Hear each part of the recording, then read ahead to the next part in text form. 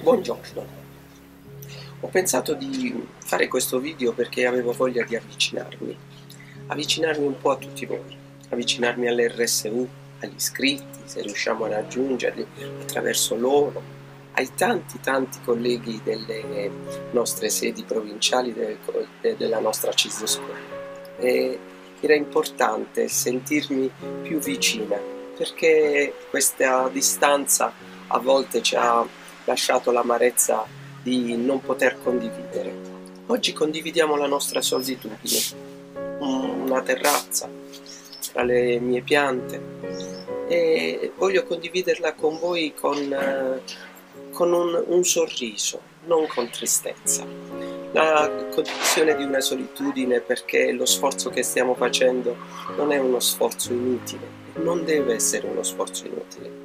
Dobbiamo regalare questo momento di grande difficoltà, innanzitutto per riconoscere a coloro che stanno vivendo in prima linea le difficoltà, sono i nostri medici, i nostri infermieri, i nostri ausiliari, è a loro che dobbiamo la nostra gratitudine e a loro dobbiamo anche lo sforzo della nostra solitudine. Però questo sforzo forse ci aiuterà a recuperare anche una visione di vita.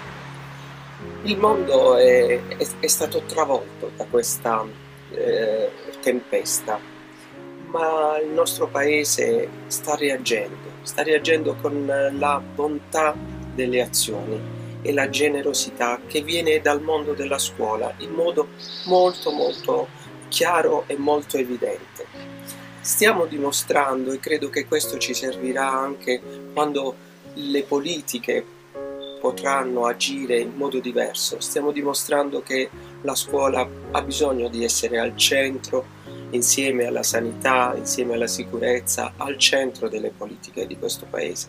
Stiamo aiutando i nostri ragazzi che in questo momento vivono una grande confusione, le loro famiglie sempre più preoccupate anche per le condizioni socio-economiche. Stiamo aiutando i nostri bambini a non sentirsi soli. Stiamo recuperando e alimentando un contatto. Ai nostri bambini abbiamo bisogno di dare quel segnale che c'è una maestra che ogni giorno pensa al loro bene più che ai loro compiti. Ed è bello quello che sta avvenendo. Si sta ricostruendo un tessuto umano che appartiene proprio alla tradizione CISL Scuola. Stiamo vivendo quello che per molti tempi è stato il nostro motto, in prima persona al plurale, perché condividendo le nostre solitudini stiamo costruendo quel tessuto di relazioni umane che sta andando oltre il bisogno di guardarsi negli occhi. Lo stiamo facendo e lo sta facendo il mondo della scuola, impegnandosi con uno spirito di abnegazione che ci viene riconosciuto. Lasciamo da parte i populismi, le tante purtroppo difficoltà e a volte i singoli protagonismi. Oggi c'è una scuola che sta reagendo, una scuola che può offrire a questo paese veramente un segnale profondo di normalità o perlomeno di attenzione alla crescita del paese.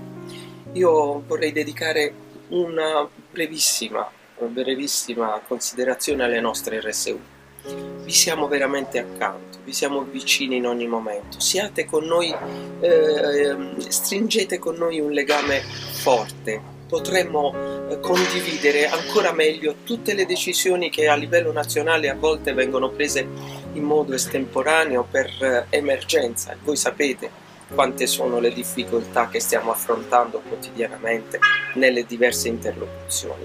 Però noi ci siamo, noi abbiamo bisogno di sentire che cosa succede nelle scuole anche in questo momento. E poi agli amici e alle amiche della CISL Scuola, il mio è un grande grazie. Lo farei con un abbraccio, lo farò con un grande abbraccio appena possibile, perché voglio tornare nelle vostre sedi, a Venezia, come a Genova, a Napoli, come a Reggio Calabria, in Sicilia, al nord, al sud, al centro, nelle isole, perché lì c'è vita, lì c'è la nostra vita sindacale, quella che state facendo ora con tanta passione, e di questo ve ne sono grato. E allora, insieme, in un'insolita Pasqua, condividiamo questo messaggio. È un messaggio che ci porta a pensare a una resurrezione. E io con questa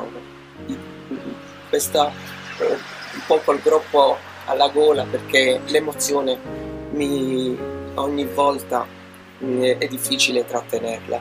Vi dico, lottiamo insieme, affrontiamo insieme, è una grande battaglia, ma da questa battaglia usciremo più forti se saremo più uniti. E vi auguro a voi, a tutte le vostre famiglie, una Pasqua lieta, una Pasqua che sicuramente potremo dire insolita, ma una Pasqua unica, perché aprirà a un nuovo mondo e forse quel nuovo mondo potrebbe anche essere migliore. A presto!